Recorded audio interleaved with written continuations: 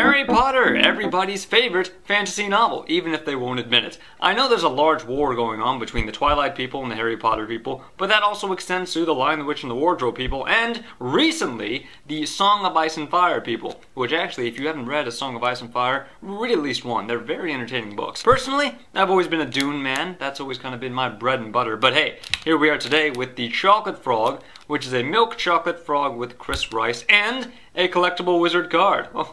Going up against the Pokemon market, are you? Okay, fair enough. On the back we have, oh my goodness. You know, as much as I love the books, I can't even remember what half of these names are. Like, who is Heathcote Barbary? Philtis Filtwick? Rubus Hagareed?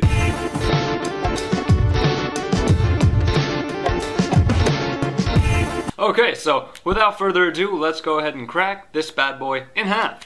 Obviously, the card is the first thing that jumps out at you, and it's really entertaining. It's one of those cards where if you tilt it at a different angle, you get a different picture. And if you tilt it fast enough, you can get a quick little flash animation. Oh yeah, a lot of fun. Apparently these are Donhan Tremlett, who plays bass with a popular wizarding band. I didn't even know that was a thing, but I do now. The other guy is Myron Wagtail. Well, I'm assuming he's the guy with the really long hair. On to the chocolate. Surprisingly, the packaging this thing came in was incredibly light. Kind of disappointing, considering how expensive and hard to find these things are, but, you know, this card kind of makes up for it. I think I'll hang this on my mantle, or when I have company over. So the frog is bumpy, and it's got the crisp rice on the bottom. Oh, it doesn't look all that menacing, but it does look rather tasty. Let's take a taste.